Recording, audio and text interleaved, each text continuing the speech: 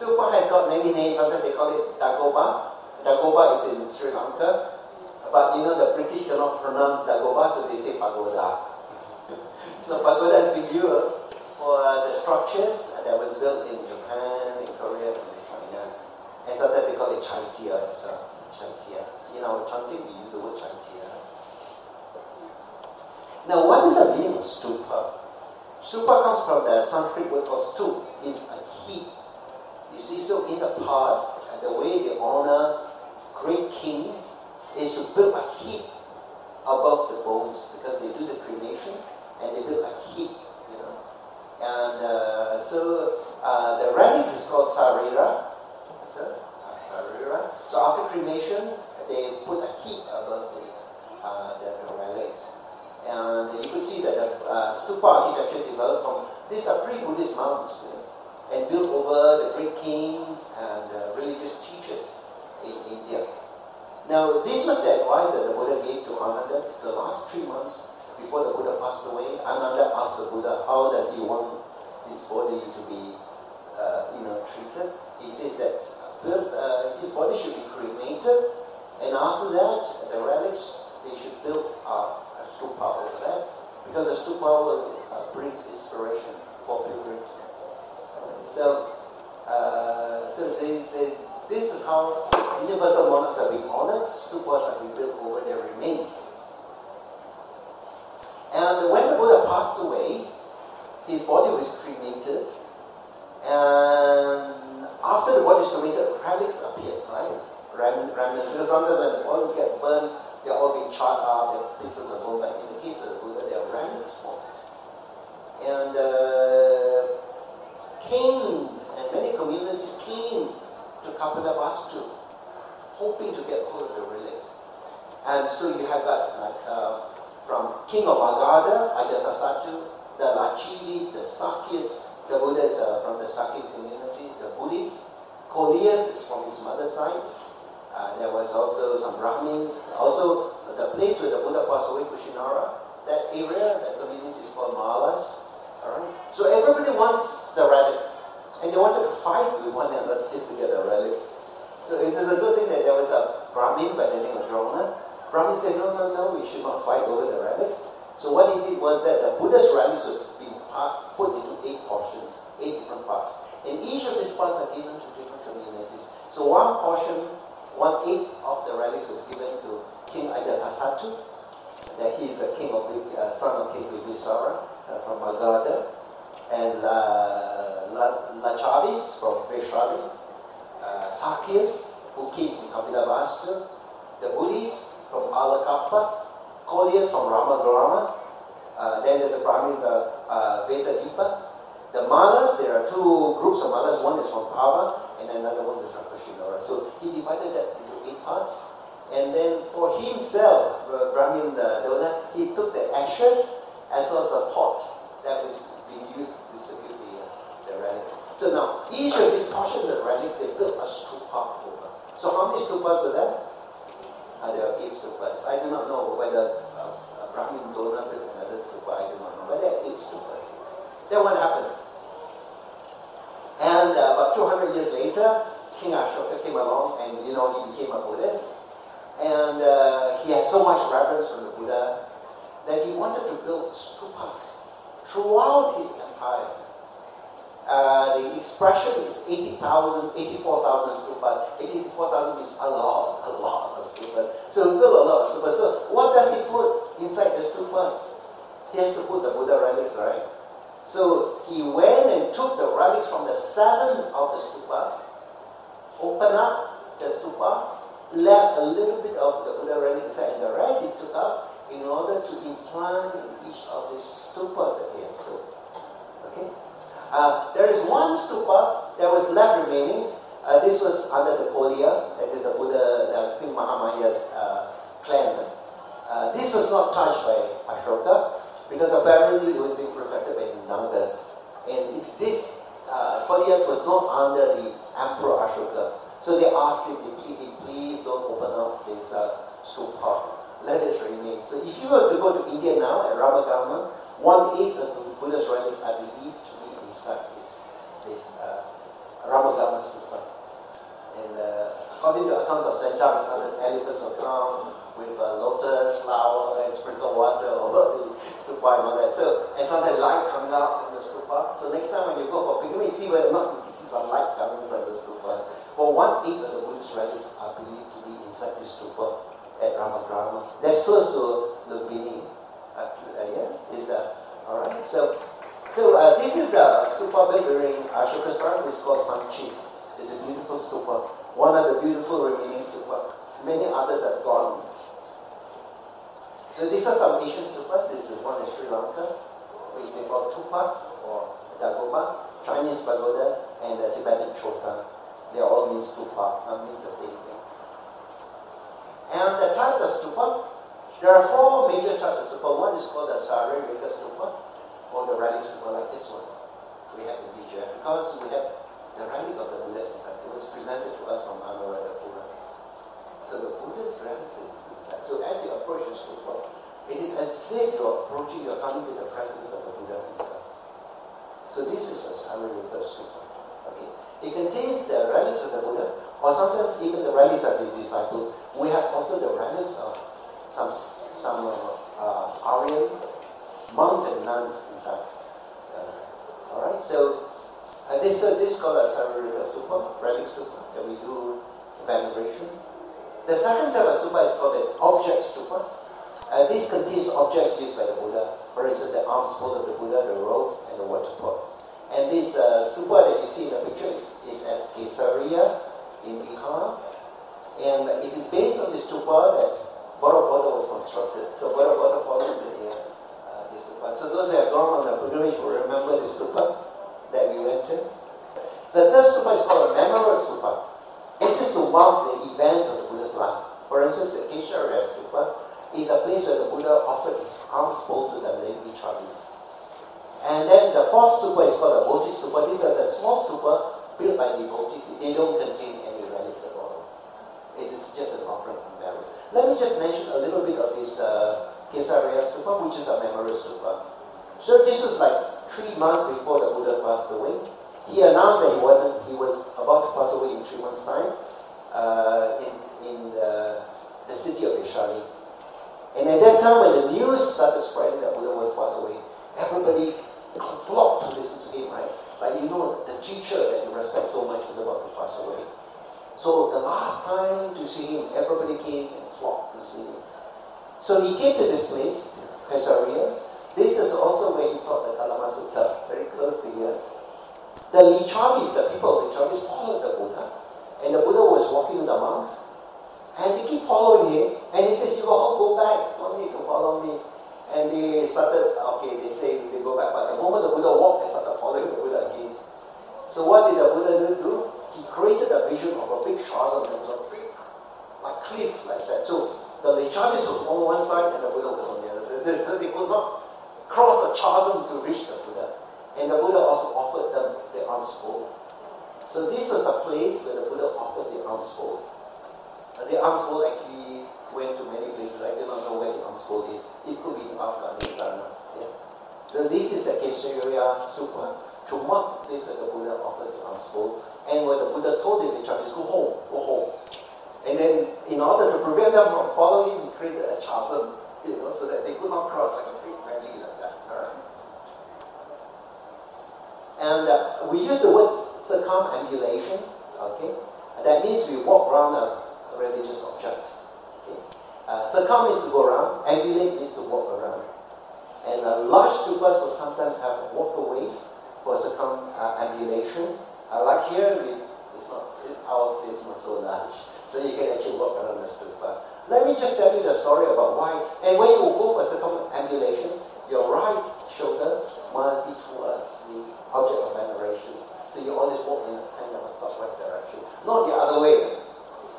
You must walk with your right arm towards the object of veneration. Let me just tell you a story. This is a story about how there was a stupa. And in India sometimes you have cows everywhere, sometimes you've got cow dung.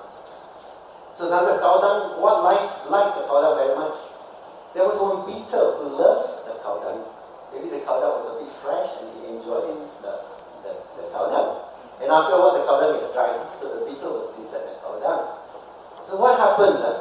There was a huge storm and rain. So the whole stupa area was flooded. And the beetle was hanging onto the cow dung. And because the water was swirling around, the water carried the cow dung around the stupa. And after the cow dung started going around the stupa, the beetle died. And you know where the beetle was reborn? Guess. Do you like to guess where he was born, the beetle? To be born in another cow dung? No. He was reborn in the heavens. The beetle was born in the heavens because the beetle has gone round the stupa. So you can see the significance of going round. It's a kind of emulation. Even the beetle can be born in the heavens. This is just one of the stories. It's quite interesting. Okay. Now, as far as the architecture of the stupa is concerned, there are many shapes.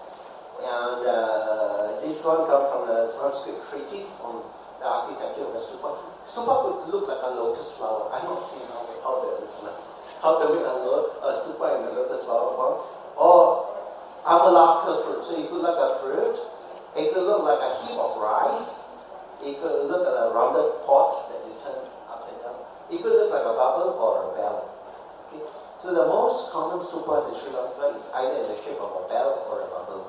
And this picture that you see here is Tuparama. We have just gone to Sri Lanka. And this contains the collarbone of the Buddha. The very first stupa built in Sri Lanka, Tuparama. Brother Jisek, you remember that after taking the coconut water, we went to the stupa. The ground was so hot, we got to walk barefoot in Sri Lanka. Okay, now in terms of BGF stupa here, when coming up with this stupa, we actually designed the stupa based on some stupas that were very inspiring. We were very inspired by the Japanese stupa, the Peace Pagoda. And right on top is a crystal. It's a natural crystal that has been cut in facet form, and this represents the Nirvana, the highest achievement, right at the top. Can you see the crystal of that? It's a natural crystal. It's not something that is done in a lab. And then you have the parasol. This parasol is like umbrella.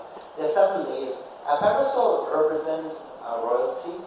So the Buddha comes from royal blood, so it represents royalty. But there are 7 parasols. This represents the 7 factors of enlightenment. You can count 7. If you count become 8 or 6, you better let me know. Because we made 7. So this will protect the relic chamber. And after that, you have the square platform of that, and that represents the Four Noble Truths. Jatari, Arya Sachami. Yeah. And then you have the dome shape. This is called the receptacle of relics. This is called Dhatu Gapa, the dome shape. And then you have 3 steps. And then of course you have the square base, which faces the 4 directions. Okay? So this is the design for the Saririka stupa in Nigeria. We didn't want the stupa to be too elaborate, because like sometimes you go to some Asian countries and make it too elaborate. We want it to be simple, very beautiful, and elegant. And this was specially made for us. What are the items in this stupa, so that you might understand?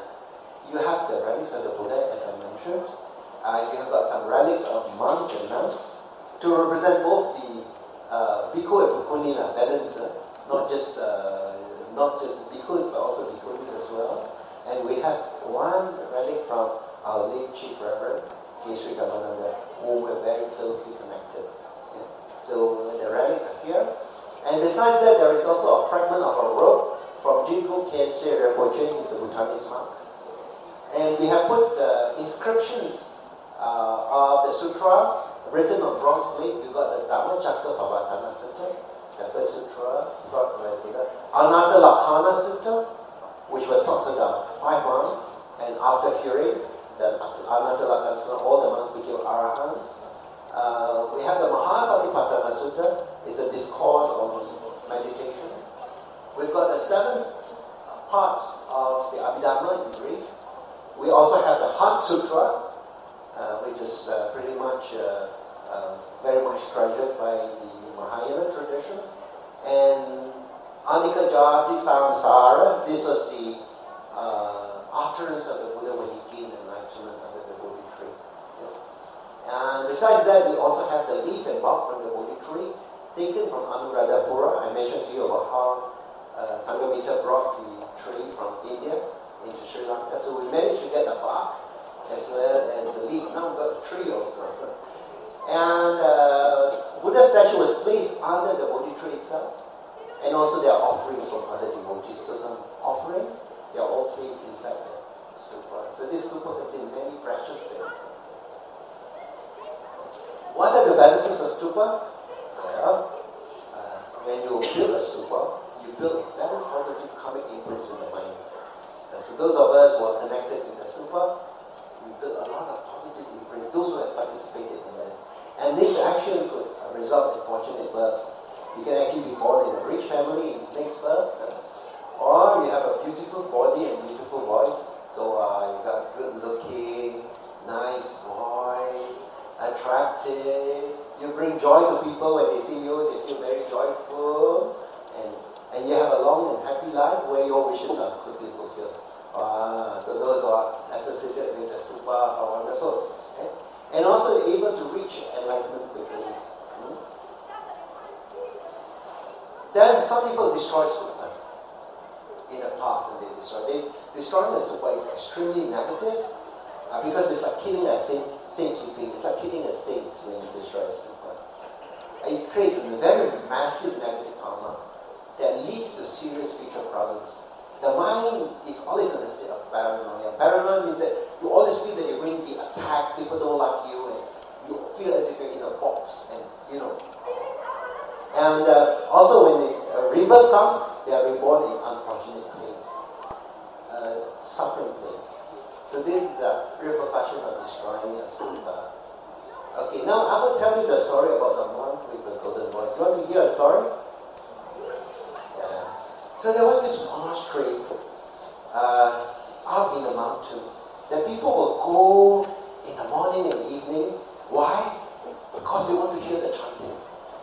And the chanting in this temple, actually the chanting of one voice, is so beautiful that sometimes when people hear the chanting, they get so inspired, and sometimes even tears might roll down from their cheeks, just hearing the chanting. Beautiful, beautiful voice, golden voice, beautiful chanting. So every time people would travel, even long distances, just to be in this temple, just to listen to the chanting. And of course in these temples you've got beautiful bells that will ring, wind bells that will ring. So we hear the wind bells and we hear the chanting. But the amazing thing is that despite coming to this temple, hearing this beautiful chant by this monk who is chanting, nobody had seen the monk who does the chanting. You know why? Any reason? Can you think why? You can hear the voice of the monk, but you don't see the monk himself. What happened? Anything? Any reason you think could be the reason? Why?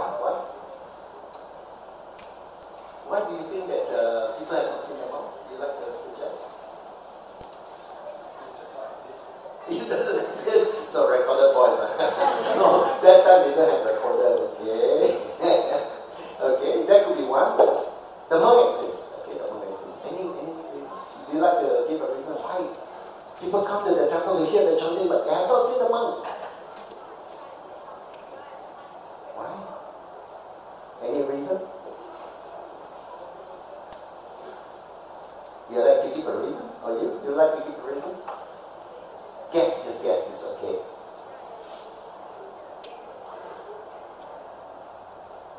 Okay, the reason, people are very curious. They think that the voice is so beautiful.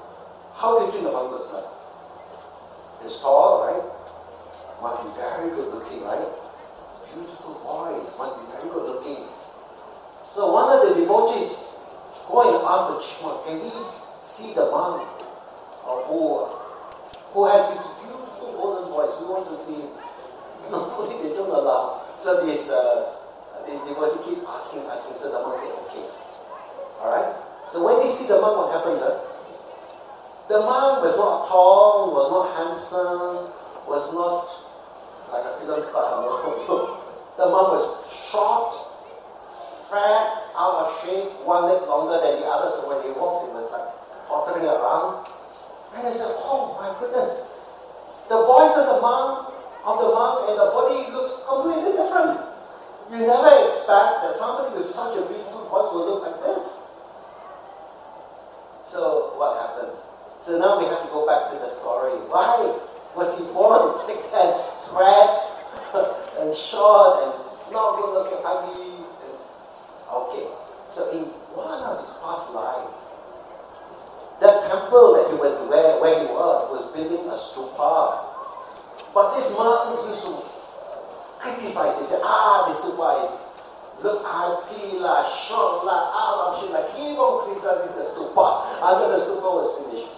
So he has a lot of negative things to say about the stupa. Then after that, he started realizing, I should not say all those things. So what he did was that he started stringing up bells, silver bells, put in the temple. So every time when the wind blows, the bells will ring and create beautiful sound in the temple.